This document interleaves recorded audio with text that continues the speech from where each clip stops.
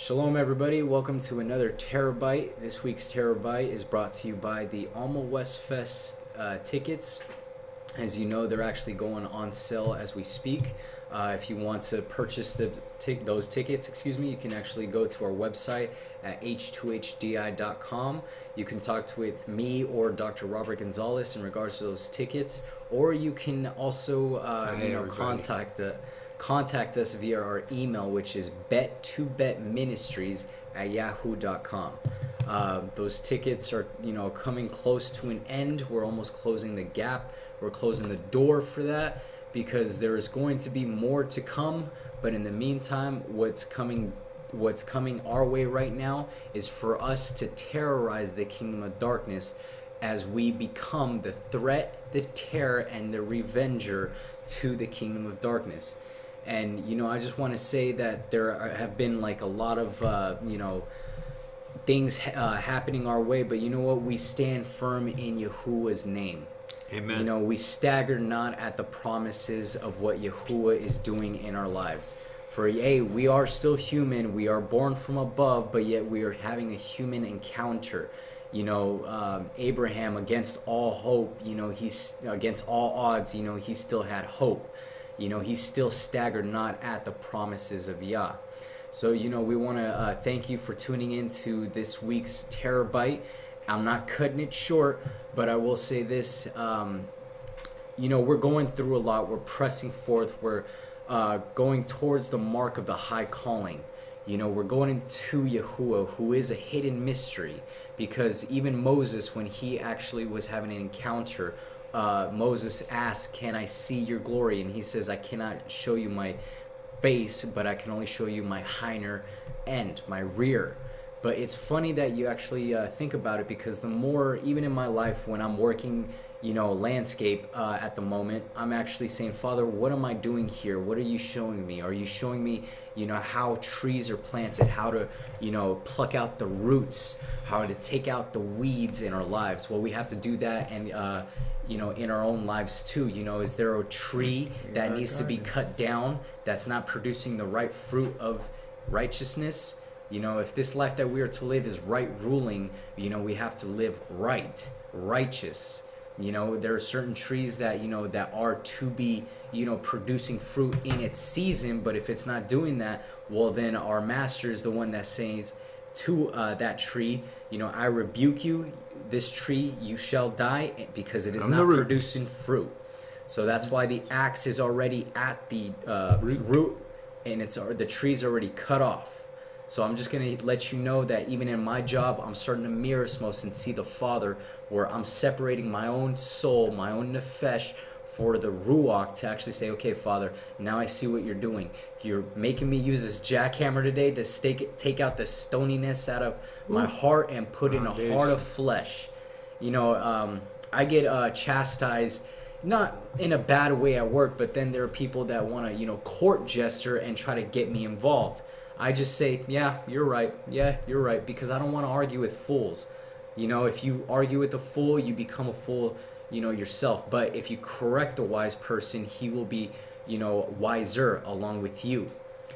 But right. I just want to say, the more I'm working, the more I'm starting to see the Father unveil more of his hidden mysteries. Amen. I just think on him, and I'm saying, Yahuah, I have a shovel, I have a jackhammer, I have whatever tools I need in order to have an irrigation and a plantation there. I said, "Yahuah, you're showing me these things. You're showing me how to plant trees where trees need to be established in the blueprint." Well, what's the blueprint? The Torah. Yeah. Yeah. That's our spiritual blueprint, right. Our divine nature, our divine instructions to actually break forth and plant seed and produce fruits of righteousness.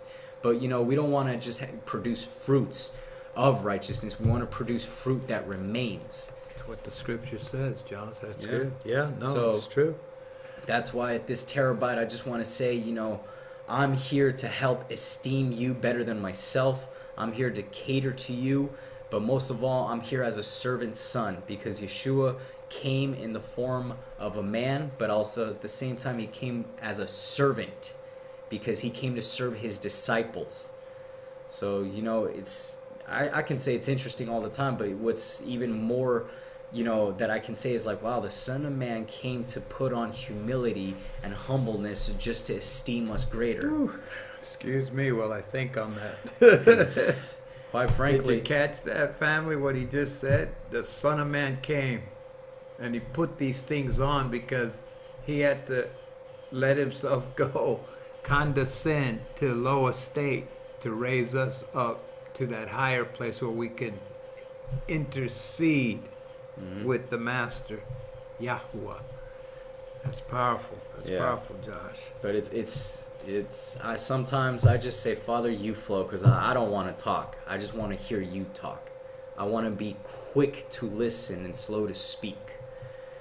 Sometimes, I'm still being dealt with in my areas of intellectual thinking, but I say, Pops, and I refer to him, and I say, Pops, strike me down if I'm intellectual, because I don't want to be intellectual. I want to be relationship, and build foundation and build an established relationship with, my fellow brothers and sisters in Mashiach.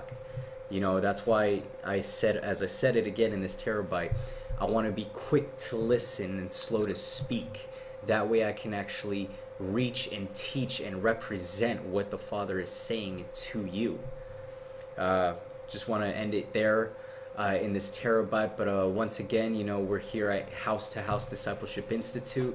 We still have the Alma West Fest tickets going on sale. You can contact us through our website at h2hdi.com.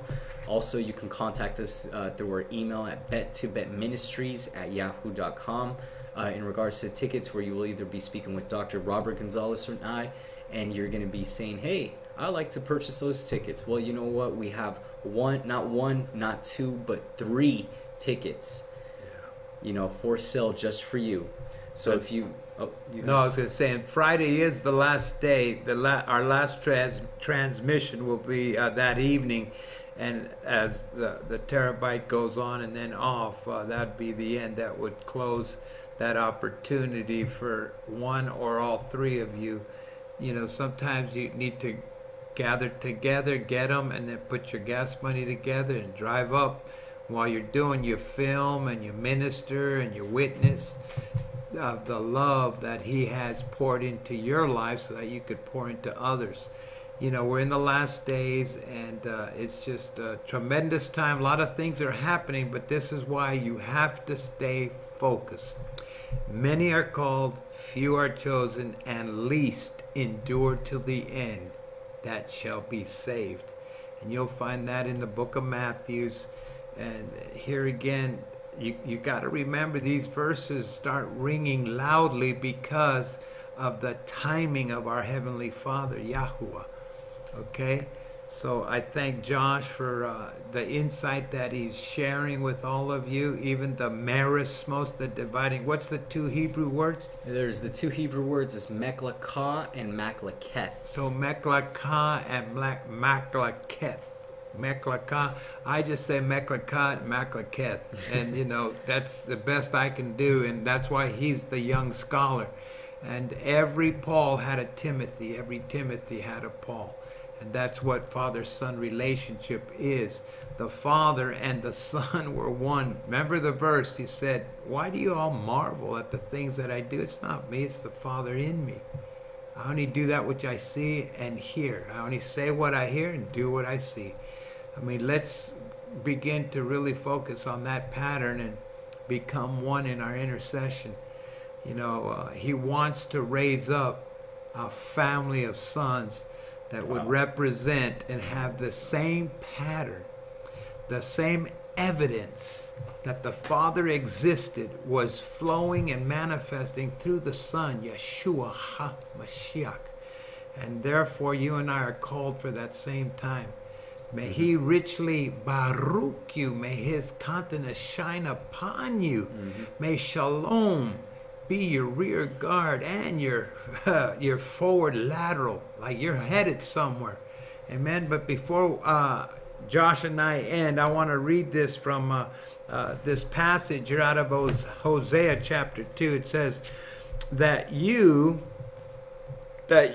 will call me Isha, I-S-H-I, Isha, my husband, and will no longer call me Baali or Baali. Okay, so Baali, B-A-A-L-Y, and I may be pronouncing it wrong, but I spelt it for you so you can look it up in the Strong's. But that word means Lord. For I will remove the name of Baal or Baals from her mouth, so that they will be mentioned by their names no more. Many will someday know his name, take his name, and realize where we are his wife.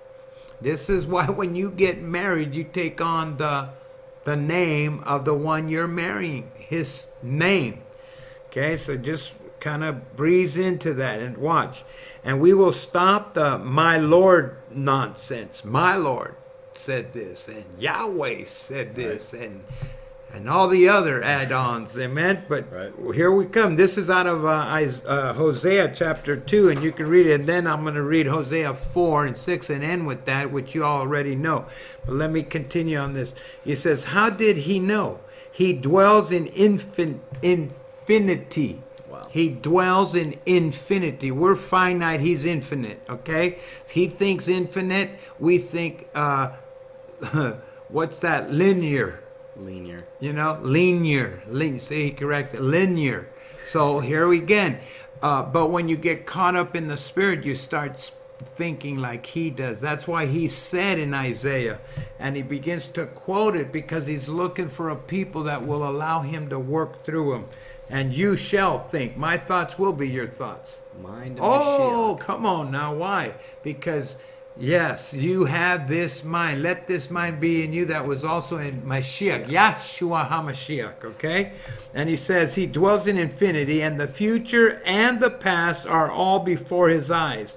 The knowledge of the truth has been kept from us because the adversary has kept us from learning the truth from his masquerading messengers of light. Masquerading messengers of light. Okay, now you know you've seen them already. There's all kinds of new apostles on the land. There's the Hebrew Israelites, and there are other ones that are interpreting the Hebrew Israelites, and they still use the genetic name God, G-O-D, and then they still use the man-given term Savior, Jesus, man-given term Savior, Jesus. What's interesting, one noted great orator from the Voice of Victory, he was saying 500 years ago, we Protestants, we protested the Reformations. 500 years ago, they introduced the J letter to our English vocabulary, and then they introduced the name Jesus. They took away and transliterated Yahshua and Yahuah, the Father's name and the Son's name. So you begin to study and find out what's really going on. All of a sudden, we kiss the Vatican's ring and say, once again, that demon has fallen. No, it just got stronger because we that protested that name all of a sudden got entrenched with that name, and we can't seem to shake that name off our mind because we keep using it. And we finally realized that by using that name, you always get into a crisis, you know. And once we want to really restore his name, you'll begin to rule and reign. As you start ruling and reigning, is because his name is on your your mouth, the pay. Okay, now let me finish. And then he goes on, he says, the knowledge of the truth has been kept from us. Why? Because the devil, the adversary, has kept us from learning the truth from his masquerading messengers of light. My people, here it is, my people are destroyed for lack of knowledge. Because you have rejected knowledge of his Torah, his word and his will. I also will reject you from being my priest, since you have forgotten the Torah of your Elohim, A-L-A, okay? A-L-A-H-I-M. I also will forget your children, Hosea 4 and 6. So this is what's happening. The generation today, watch closely. We're using smoke machines. We're using all kind of light shows and everything to warp their innocent virgin mind, because they had the seed embedded in them in the beginning. when they were being formed in the womb of their mom. But then David says, I was formed in iniquity. See, now that verse is beginning to be manifested in truth. Why? Because if you understand in the Hebrew, the word iniquity means twisted teachings. The g. Okay? And I should have the letter made, and then we can show. We may do that to kind of piggyback on what we're saying tonight. But here it is again. My people perish for lack of knowledge. 500 years ago, in our English grammarism, we introduced the J letter because it actually was an I. Then later on it became an E, and now it's a J. Okay? So you figure it out. Go back to the American Encyclopedia 1940s, and you will find how they transferred it. What's interesting, let me just give you this last tidbit here that all of you will like, because you're like every one of us anyway. If you find truth, you want to hear about it and read about it. Let me see if I can find it real quick. But it has the terminology of the G-O-D in Scripture. Let me see, I might have gone the wrong way, but if I don't find it, it'll be a break for next week. Hold on. Well, see, I wanted to read it because we can go ahead and say it, the G-O-D in his name, and where it came from and how it started, but it's a Teutonic term. It's a Germanic term. Okay, I can't find it as right of now, but anyway, this is a TerrorBite. So what we want to do is remember, why is it a TerrorBite? Because you're learning from your daily bread. Everybody needs manna. Everybody needs a daily bread. Everybody needs a shot, an infusion of His presence. Because you are a terror. You are a threat, and you are an avenger to the kingdom of darkness. Until we meet again, I'm Dr. Robert Gonzalez, and my bosom buddy here, Joshua Malara, a son in the faith, an elder, a man after the Father's heart like David was. You won't find a better man than this one here. And of course we all say that, but he's earned that. He's earned that honor. You know, you can't give it to him, man. You got to earn it. Yep. And you got to pay the price and get calluses on your hands as you're working, as he's purifying your heart by taking the foreskin of your heart and starting to cut the areas that were callous to him. So until we see each other again, Shabbat Shalom. Shalom. And remember, every day with him is a new day. You are that TerrorBite. Shalom. Shalom.